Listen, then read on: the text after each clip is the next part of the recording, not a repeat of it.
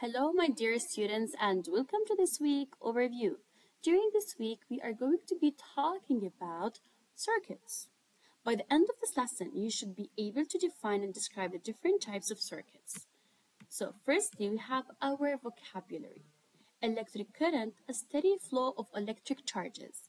A circuit, a continuous pathway that can carry an electric current. Series circuit, a circuit with only one path for current. Parallel circuit, a circuit with two or more paths for current. Voltage, we have strength of a power source. Resistance, the ability of substance to oppose or slow down electric current. Moving to the concept of electric current. Electric current, a steady flow of electric charges.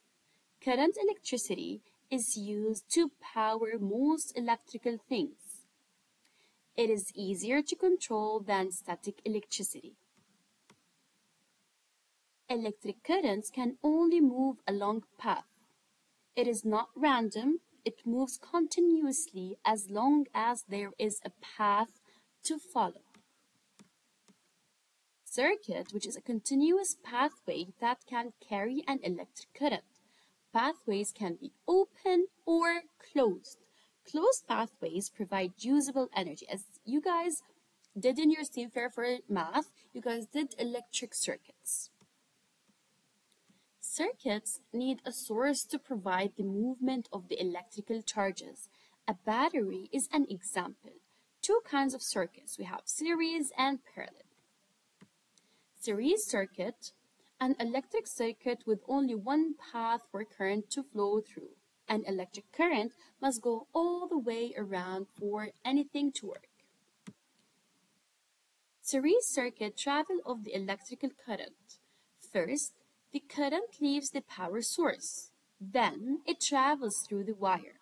It passes through each attached device.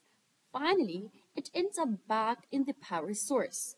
This pattern repeats as long as the pathway is closed. And this is a series circuit. As you can see, this is a battery. And if I have a current moving right here, it's going to pass through every single circuit component and back to the battery again.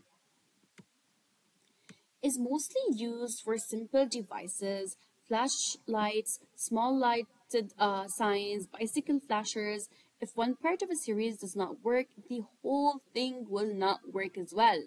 Everything attached to a series circuit is on when one thing is on. Once something is off, or for example, if I have a shortcut in one of the devices, okay, that is attached to the circuit, the entire circuit will break down and nothing will work.